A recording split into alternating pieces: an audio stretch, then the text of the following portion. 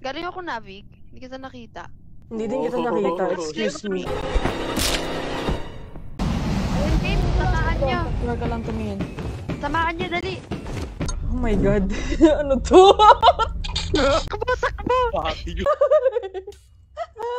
Hi guys, it's your girl Bea and welcome back to my YouTube channel. So for today's video, I'm actually super excited because finally, meron na akong gaming laptop. This is my first ever gaming laptop. That's why I'm super excited to show it to you guys.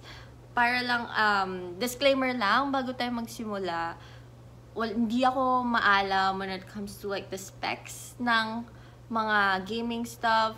I actually consulted my brother-in-law.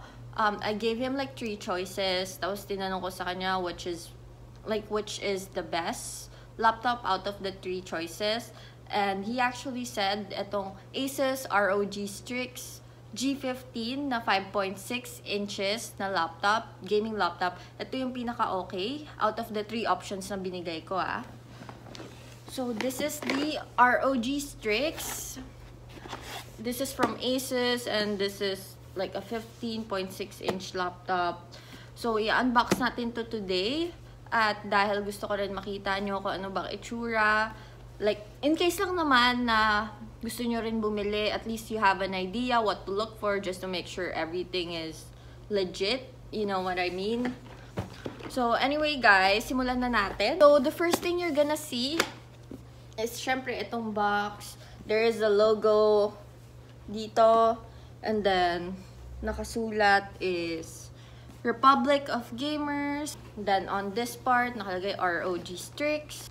And then, logo ulit on this part. And then, sa likod, makikita niyo yung mga specs niya. Dito nakasulat. Model number, serial number, etc. Andyan siya. Yun lang yung box.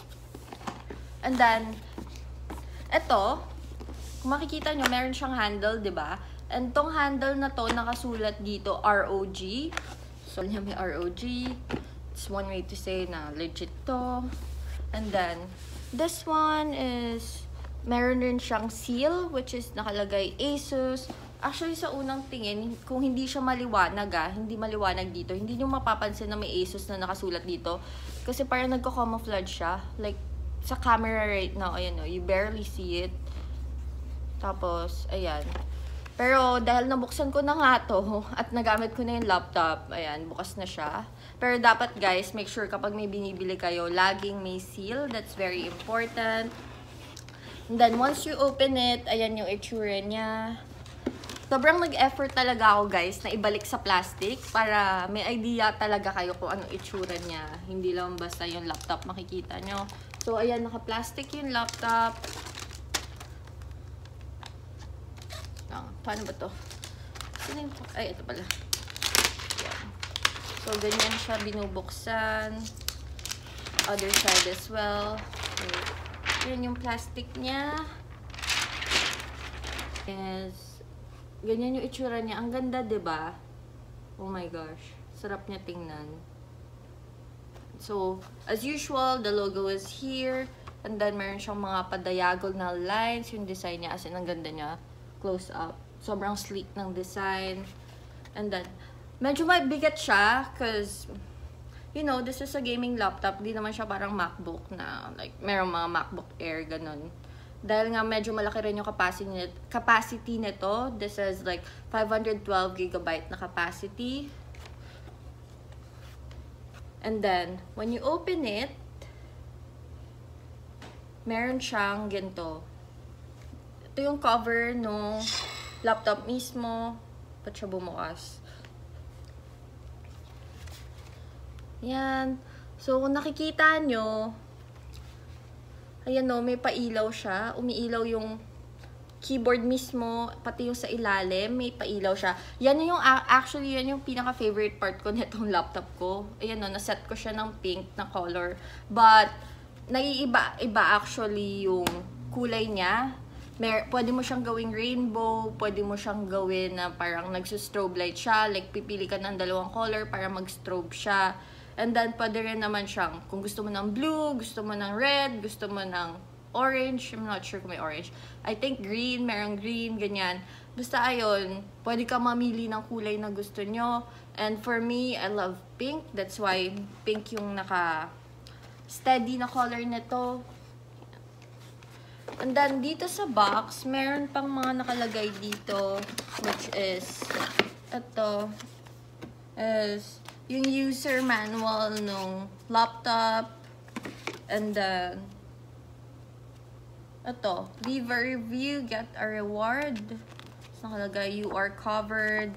Ito lang yung nakalagay, 1 year accidental damage protection. And then this one, this is the warranty. Ito yung warranty card niya. Yeah, and then there's also information inside. Di ko pa ito nababasa. But that's good to know that there's warranty included for this one. Then on this side, andito yung charger. Ayan, dalawang separate lalagyan siya. So, ayan, yung charger, may plastic rin siya. Kailangan mo tanggalin.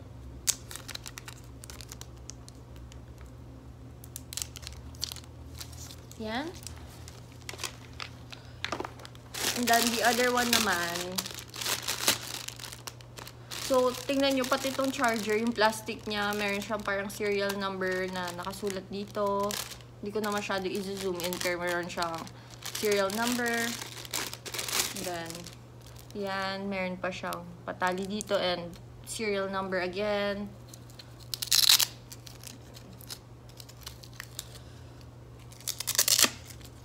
Tapos, meron rin tong cover. Ay, ito palang kabilang side yung may cover. Ayan.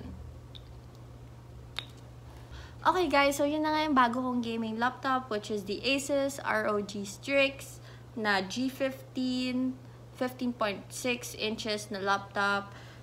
Kung gusto nyo rin na to and you're very much interested, I'm just gonna put all the information down below, like down the description box. Ilalagay ko doon yung yung full name niya plus yung mga other specs na nakuha ko dun sa website. Like I have it written down in here. Yeah, it says Intel Core i5-10300H, 512GB SSD, 8GB RAM, GeForce GTX 1650 Ti. Kung ano man ibig sabihin nun, hindi rin ako sure.